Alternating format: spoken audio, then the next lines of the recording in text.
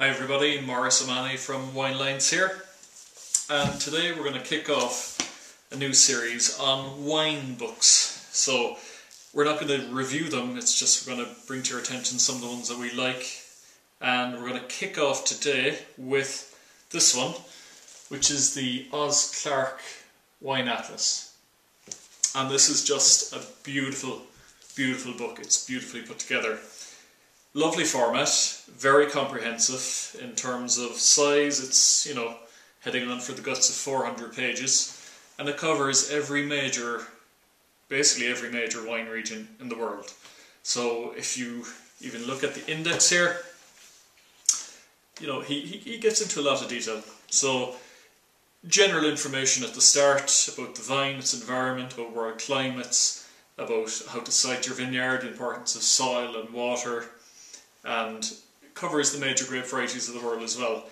Then he gets into individual countries, so you're looking at basically, you can see it's pretty comprehensive there. France is massive, every single region is covered in a lot of detail. Germany, Switzerland, Austria.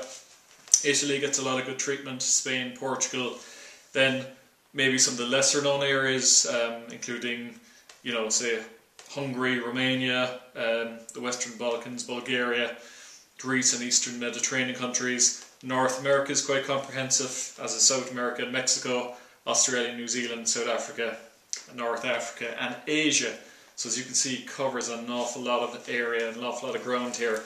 Just to give you an idea of the format of each of those sections, I just open up one here on Margaret River, so you can see the kind of detail on the maps.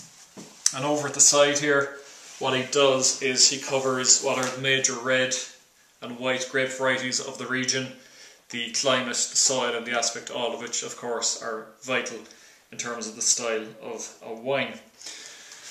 Oz Clarke in his introduction says that wine is all about a sense of place and it's about the people who make it, and I agree with him, and I think he does a very good job in this book of conveying that.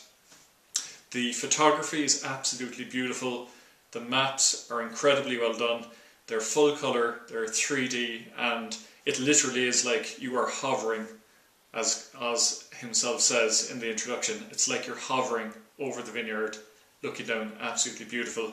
I like his writing style. It's very informative, it's quite detailed, but whether you're a wine novice and you're just getting into it, or whether you're a serious student of wine, I think you'll get something out of this book.